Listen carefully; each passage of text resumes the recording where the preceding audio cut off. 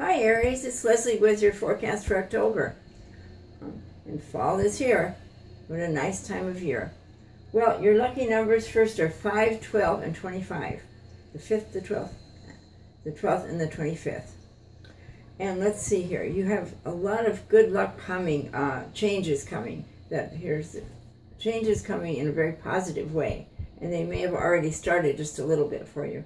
Remember, we're in a retrograde. So serious things or anything you need done in a hurry isn't going to happen right now.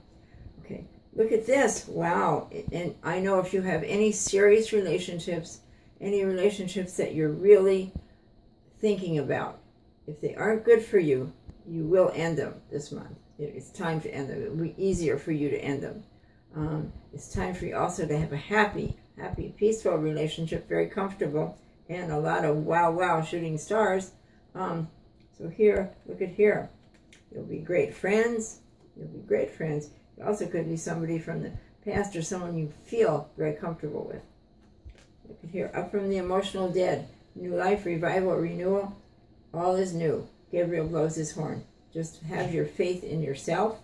Again, same thing. Pull on your higher power because you have good things coming for you in your job, your work, your career. Whatever you do, you're working very diligently and you're being appreciated, although I don't think you realize it. You very much toward the end of the month, the 20th to the 30th, could receive a raise or a promotion or both.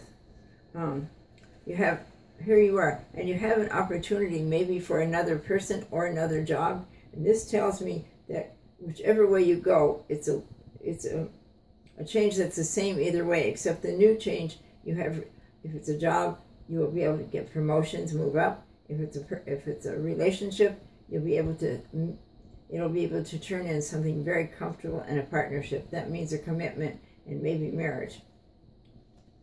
Be careful what you give. You could be so generous, and I think you are at times, even with your time and your talents. You could be so generous that people start taking advantage of you. I believe somebody will come to you and say, can they borrow money? Will you do this, that, or the other for them? Borrow your car. It's not the month to do that. Any other time is fine. I know you're that way, but this time would be not just borrowing, also would be a gift, especially money. And again, this is, as I showed you, this is the old friend from the past, or the new relationship, and you feel like a couple of kids. It's very nice, very loving, very, very good.